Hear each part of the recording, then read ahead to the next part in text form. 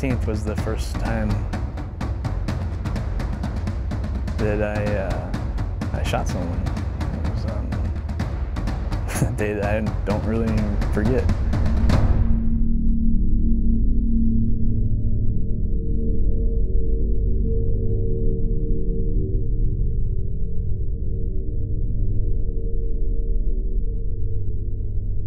What's amazing is it looks like biblical times. You have a river running through it, there's no electricity. You still have donkeys moving stuff from point A to point B. They're dressed in traditional garb.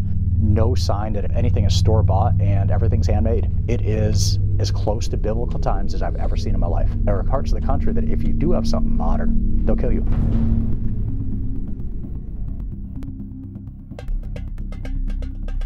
The first time we walked up the hill, the first time we went up to go meet these guys, and they're staring at us and we're staring at them, I'm thinking, oh man, what are they going to be like?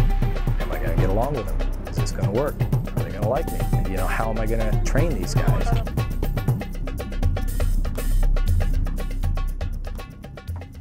When we got there, Shaw was talking to me, and one of the things that he said to me that struck me funny, he says, "Tell me, Captain, tell me, what will you tell me about war?"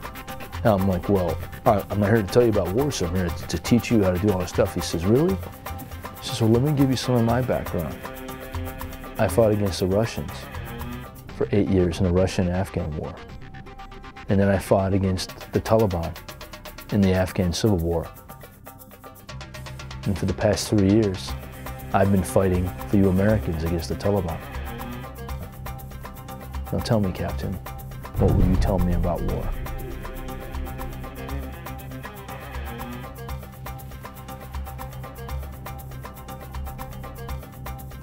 When we saw the mountains, Bruno said, oh, those are the mountains.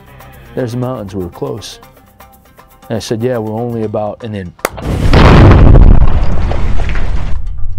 I was like, you know, I've lived that scene like 1,000 times in my brain, man. And the only part about it that was good was when he called my name, because I knew he was gonna come. I knew he would come.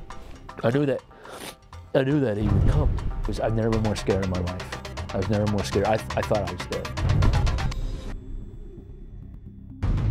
The hardest thing is to sit on the other end of a radio and listen to your buddies get in a firefight. The words over the radio was, they're all dead. They're all dead. And I remember thinking, there's no way, no way. I'm not going to believe that. We're going to get up there and, you know, figure this out.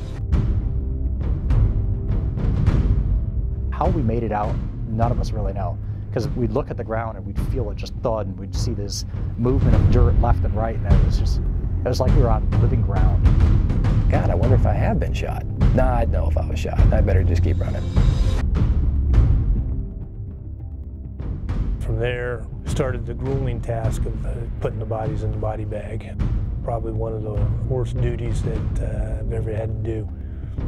They flat out said, our plan is to attack and overrun the patrol base atoll and kill the Americans. Paul and I looked at each other and we said, well, now at least we know what's coming. July 27th is my luckiest day. I've never seen so much violence.